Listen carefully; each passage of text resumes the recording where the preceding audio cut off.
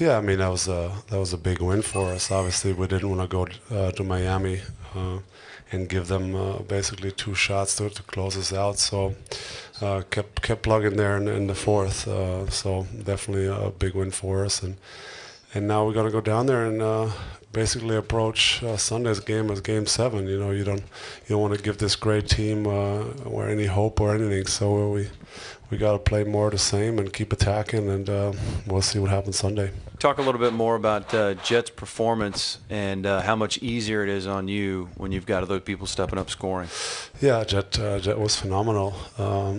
He was aggressive again from the get-go. I felt even in the first half he came in, had a couple pull-ups, got in the lane, got a floater. I remember, and that's the Jet we need. We need him to attack and get in the lane, and it opens up a lot of stuff for everybody else out there. It opens up Tyson on the rolls.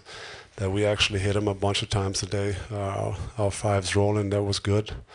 And also that opens up the corner threes that we made a couple. So yeah, we need Jet to attack, and he was great, and so did JJ in the starting lineup, attacking, got to the lane a couple times, made some tough layups, and I thought that opened up his three ball.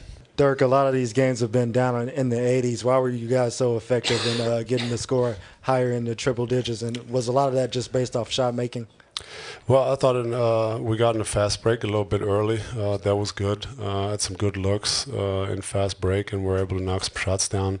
But like I said, I thought in the first 4 games we looked at the film where we stepped into some good shots. We just, for some reason, we weren't knocking them down like we did in the first 3 series. I mean, if we would have struggled shooting the ball like that in the first 3 series, I don't know if we ever would have gotten here. So our ability to make shots on the weak side is a big part of what we do. And tonight we talked about it. Keep stepping into those shots when they're there. They went under JJ's screen and roll some, where he stepped in and he shot the ball great all season long. So we kept telling him be aggressive and shoot those, and he was phenomenal. And so was Jet. J Kidd had a big 3 there when we're up 2. We swung it to go up 5. That was a big shot. So I thought we had big timely shots tonight.